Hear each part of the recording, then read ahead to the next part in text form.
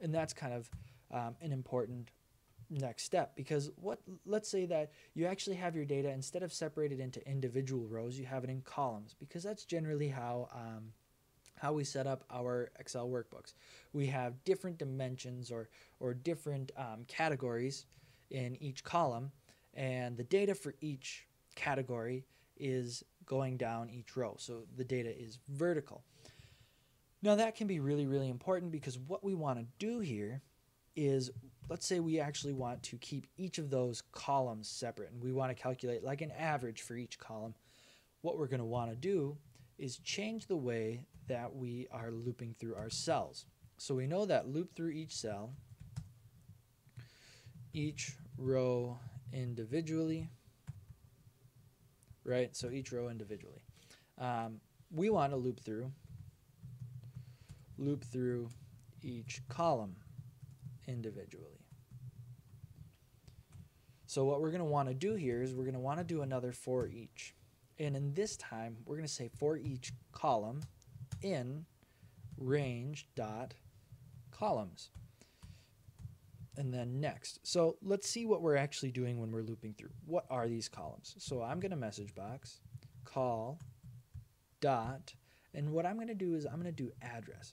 Because what it's really doing is each of these columns, in this range dot columns, each call is another range that represents that column. Let's take a look at what I mean here. So we have A1 through A5. That's that column. Then we have B1 through B5, C1 through C5, D, E, F, G, H, I, J. Okay, so now we know that each of these calls, so here I'll do this, each call is its own range object. So we can modify that, we can use that call as a range object. So one thing we could do is we could definitely do a for each, cell in call.cells, but let's try something else. Let's do it by row, because we've already done it by column. Let's stay consistent. It's better practice to do this. Our code is a little bit more readable here. We're going to say for each cell in call.rows. Then we're going to do next to end it. And in here we're going to message box cell.value again. Okay, so now let's see what happens as we are cycling through.